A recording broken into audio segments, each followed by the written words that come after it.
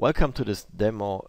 You know that DigiPara has software for the 5 important departments in the elevator company, and in this demo we want to concentrate on the sales, order processing and product planning process. So we will do a sales drawing, we modify the project in order processing, and finally we do the production planning.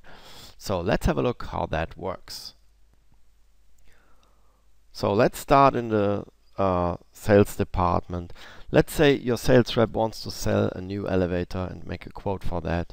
He has to answer some basic questions about the type of the lift, about the roping and counterweight location, the number of floors. Let's say he has 3 floors, and the floor-to-floor heights, and finally he can choose from some predefined sheet templates that define the layout of the drawing. So let's have a look what we have here. So we have some assembly drawing, some 3D view, and here on the right side you see a 3D view of your elevator. You can view in this into this elevator, have a 3D view of your model. So this can help you to easily illustrate this to your clients, and you have a very quick builder's drawing and installation drawing. So let's say your client wants to have a different door, then you can easily choose the landing door, and under properties you get the properties of this landing door, and you can choose a different door. Let's say we choose a door from Thematic, a 4-panel central opening door with framed glass and a width of 900 millimeters. Choose OK, and also choose the suitable car door, and yeah, then we are done. So we can very easily bring this door in place, and there are 2 major operations that you can do. You can exchange components as we did, and you can change dimensions. So let's say we have a car depth of 1600 and a car width of 1400. You see we can easily make this change, and this is reflected in all sections. So it's not just this plan view, it's on all drawings, it's updated accordingly. Finally, we can also have a look at the cabin approval drawing. So we go first to the cabin configurator. We choose a car design, which are predefined car design, and in this case I want to choose the Mary cabin components. This is some project we did for a customer of us, and yeah, it's a pre-configured cabin. So let's have a look at the car operating panel. The car operating panel is on the right side at this point, and I want to choose a different car operating panel. I choose full cabin height car operating panel, and can then move this car operating panel in the center of the car, or yeah. So let's move it in the center. We can also have a look at the other walls. Let's have a look at the left wall. We can easily, let's say, disable the mirrors if we want that. And yeah, on the right wall we can change the default width of the single panels. Let's choose 222 just to remind that, and then you see we have more than 4 items, and yeah, so you can easily use that to arrange your cabin design. Once your salesperson and once your client is happy with the design, we can save that. So let's save that as sales drawing.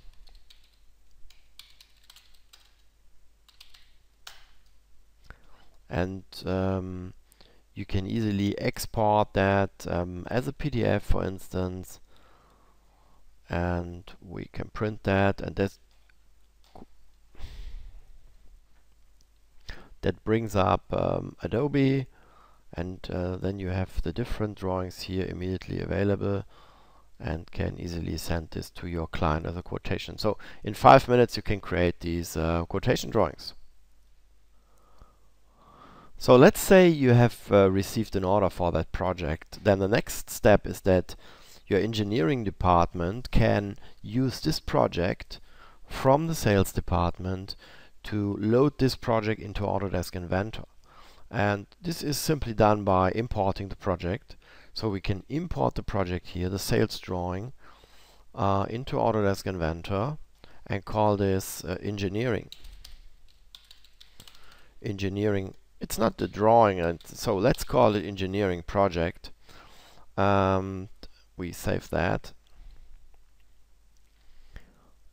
And now the software asks us whether we want to perform a full update. I choose yes. And this will now take a few minutes, 2 to 3 minutes, which is shortened here in this demo. So, DigiPara Liftdesigner now has created this project in Inventor. Here on the right bottom you see 504, this number, which is the number of files Liftdesigner has created for your engineering team. Let's disable the shaft material. Then you see the model of the lift here.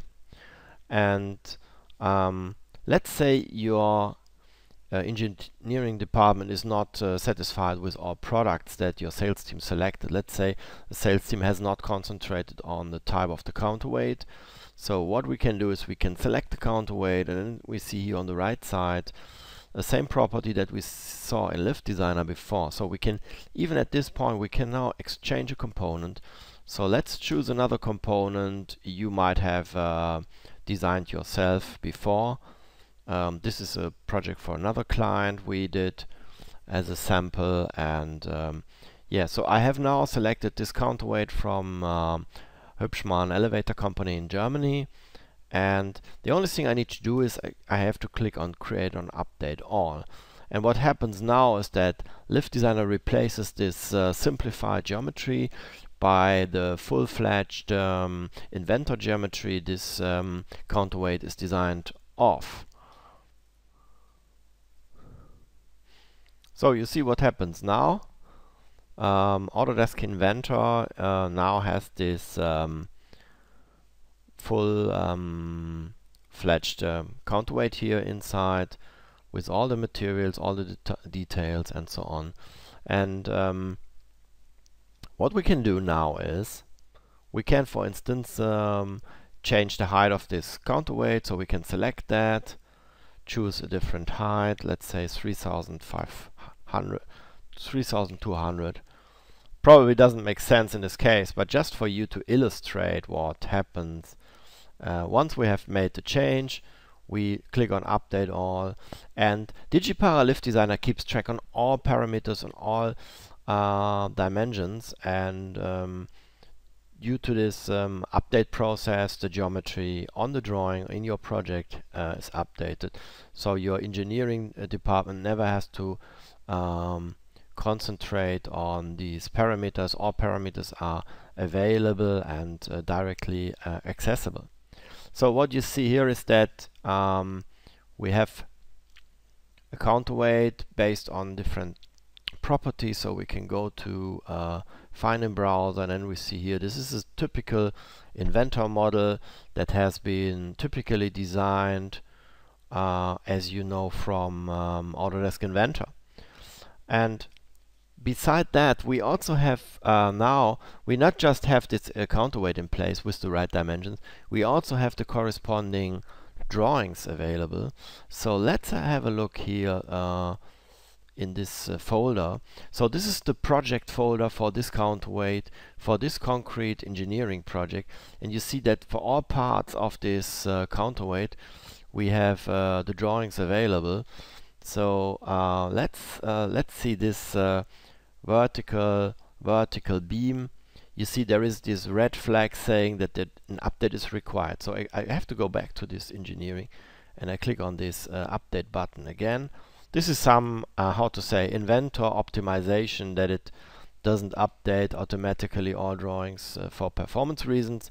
So I have to click this button once, And now I go back to this IDV drawing. Now the red item is disappeared, and you see that the height of this vertical element now has the correct dimension. So all drawings for your project are immediately available in for your project. So once you have received the project from a sales department, you load it into the engineering project, you can immediately get all drawings of your whole manufacturing process.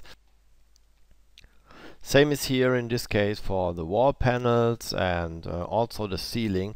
And in this example we did some a good example that shows that the holes of the car ceiling are aligned properly with the holes of the wall panels. Even that is easily possible to accomplish. So let's say we are now complete, so we can go now into manufacturing, and therefore we only have to go to this export tool from DigiPara Liftdesigner.